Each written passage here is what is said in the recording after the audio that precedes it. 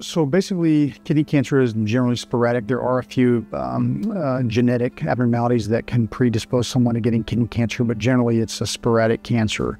Most kidney tumors now, a lot of them are instantly identified. Someone will come in with a kidney stone or with abdominal pain or with a pancreatic issue or some other issue that leads to them getting some abdominal imaging, such as a CT scan, and these are instantly identified. For the past 10 or 15 years, we have approached the kidney robotically from an anterior, from the front, from the abdominal side. And we basically, with that surgery, we have to go through the abdominal wall, and we have to mobilize the kidney and sometimes the spleen and some of the surrounding organs, the liver, etc., to be able to access the underlying kidney, because the kidney actually lives behind a lining of your abdomen called the peritoneum. That surgery is fine, and it's been a great traditional approach. It's an approach that I was trained on initially.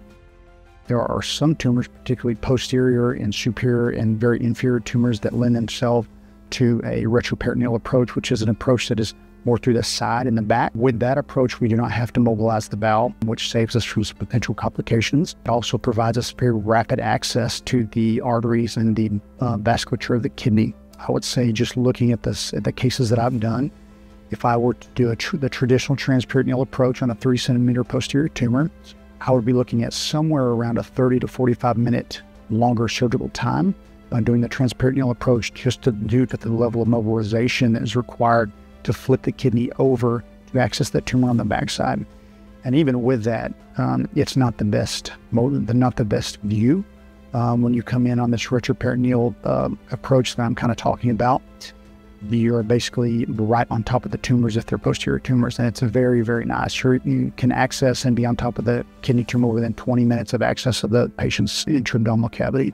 For the patient, I would say shorter operative time, generally less blood loss. You have good tamponade because it's in the retroperitoneal space. If there is any bleeding, you have kind of natural organ structures and body structures that will provide pressure against to stop any low-level bleeding. Recovery and discharge from the hospital time. Most people that have a transperitoneal, meaning across the abdomen surgery, there's a little more tender with that because they're the abdominal muscles you're using to breathe and move.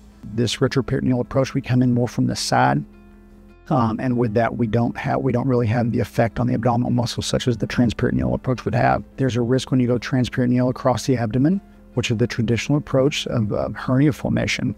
That risk is much lower in the retroperitoneal because basically the bowel has no access to that area because of the lining. As long as you don't violate that lining, the peritoneum of the abdomen, as long as you don't violate that lining, there's nothing to pooch out.